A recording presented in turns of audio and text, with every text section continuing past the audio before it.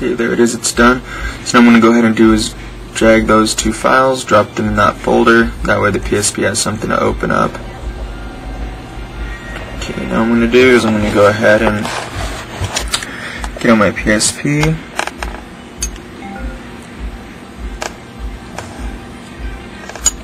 Okay, now let's go to the memory stick.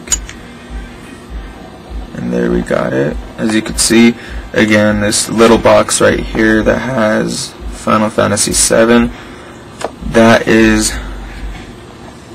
the Icon 0 folder that we have right here that was in Popstation.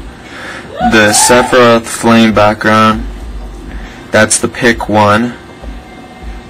That's what you want to put in Popstation as well. And you can't see the pick 0 because I use the transparent.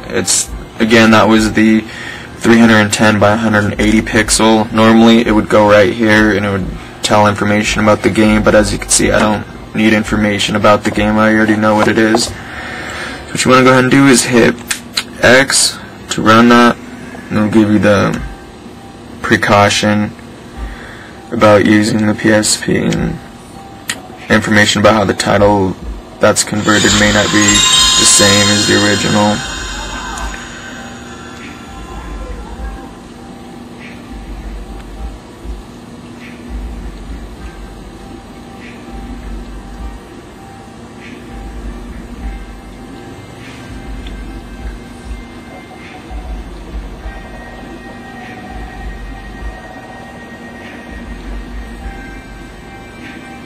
And here's the game running in full speed.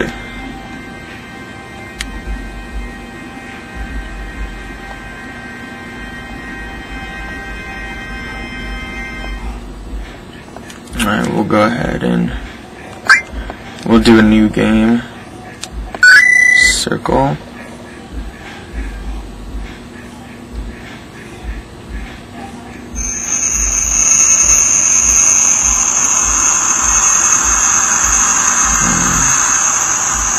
There you have it. You just converted Final Fantasy VII Disc 1 over to the PSP.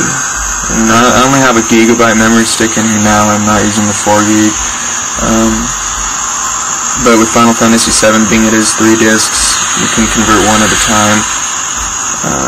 As you can see, here's the opening CG.